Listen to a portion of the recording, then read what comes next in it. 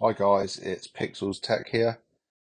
Today I'm going to show you how to create an API reference in Widgy. To do this, we're going to need to use a public source API from the internet. So what we're going to do is we're going to click on our browser and we're going to go to this website here, which is JSONAPI.co. I will add this in the description of the video. We're going to go to public APIs and we're going to search by category. We're going to go down to personality and I'm going to use the affirmations for this example. So what we need to do is press try this API and we've got the affirmations.dev website or URL there. You can see that it's an affirmation, you got this. So if you refresh that, it generates another one. So what this does is it generates a random affirmation for your widget or whatever you want to use the API on. There's a world of possibilities, but today we're going to use Widgy. So I'm going to copy this link exactly like it is, and we're going to go over to Widgy.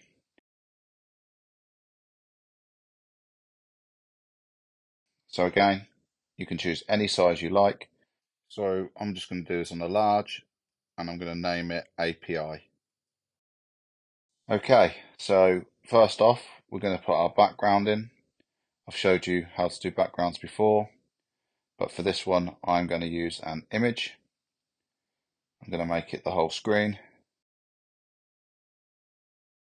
I'm going to use, I'll tell you what we'll do, because for the sake of the fact we're using API lists, I'm going to use an image from an API list. So you've got a wide range of ones that Widgy provides. I think I'm just going to go for, let's go for an Unsplash image, and you can select anything from Unsplash. So if we say calm, in fact we'll go for a beach. So let's find one for a beach, and we can use any of these on our widget. So this one looks quite nice. So now we've got our background, I'm going to add a group. I'm going to call this background, and I'm going to put the image, the background image, in the group. And I'm going to add a new layer. This is what we've done before. We're going to use a tap action, and we're going to use reload widget. Again, this is the this tap action reloads the widget. So when we get to use our API, it will reset the API. And I'm just going to put that across the whole of the widget like that. And now we're going to add a new layer, and we're going to add a text. I'm going to move this, I think, let's make sure it's right in the middle first. So we'll put it there, and let's get this nice and central. We're then going to go over to our little box here and click on text. So as explained in the past, we've got all of these wonderful things you can do with Widgy, a lot of data, a lot of information.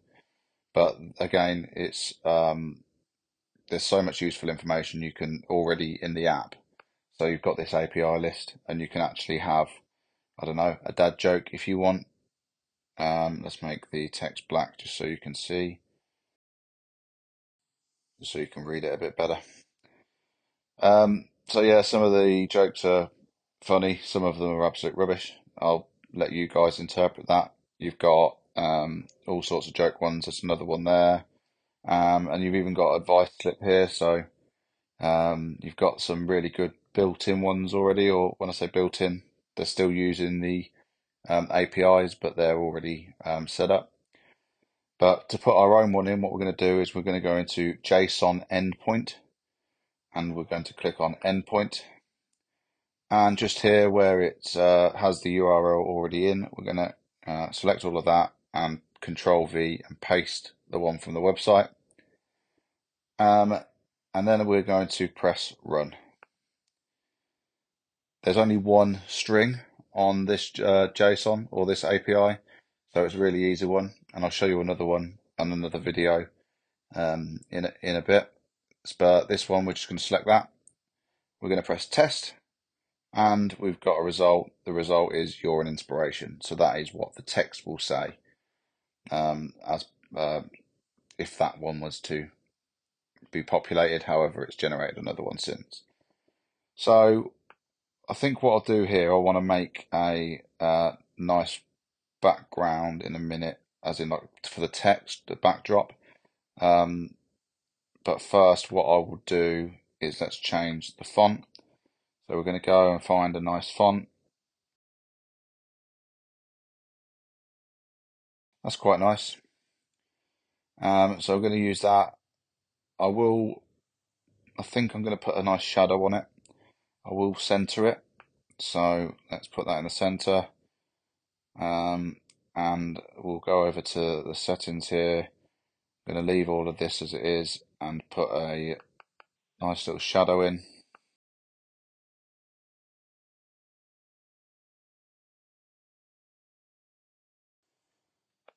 And now what I'm going to do is just do a nice backdrop.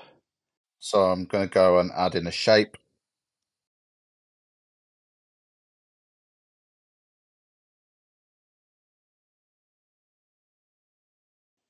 So let's change the color. We don't want it to be black and mix with the colors. And I'm going to change the shape as well. Let's not just keep it boring and square. Let's get something quite fancy.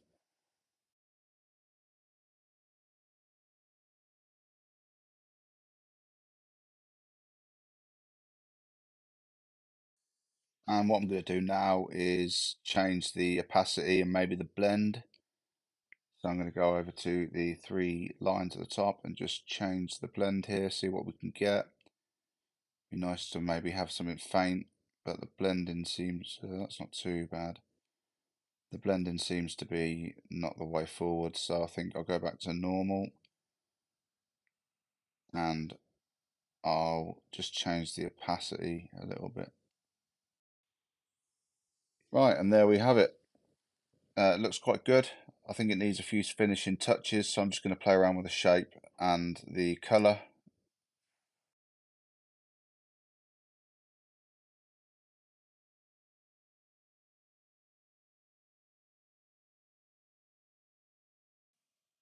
And there you go, we're done. So I'm going to add it to my home screen. We're going to go down to Manage. I'm going to find the slot that I want, and we're going to add it to add the widget that we just created to that slot. I'm going to go Home, and we will add the widget to by going up to the top and typing in Widgy. We've done this a few times before. And there you go. Now you know how to add an API to a widget. Again, you can do this however you like. The world is your oyster, as they say. So have a play around. There's many different APIs on that website, and there's loads on GitHub too. So just go searching. I just Google search the topic that I'm after, an API. I am going to have a go at a few more advanced widgets. I do want to look at doing a sports score widget. So if you have a football team you want to follow, that'd be a good one for you to watch.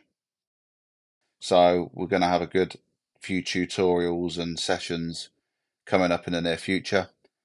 I hope you enjoyed this video, and I hope it helps you create your widgets. Please like, subscribe, ring my bell, do a great little funny dance, sing my praises, and I'll see you on the next one.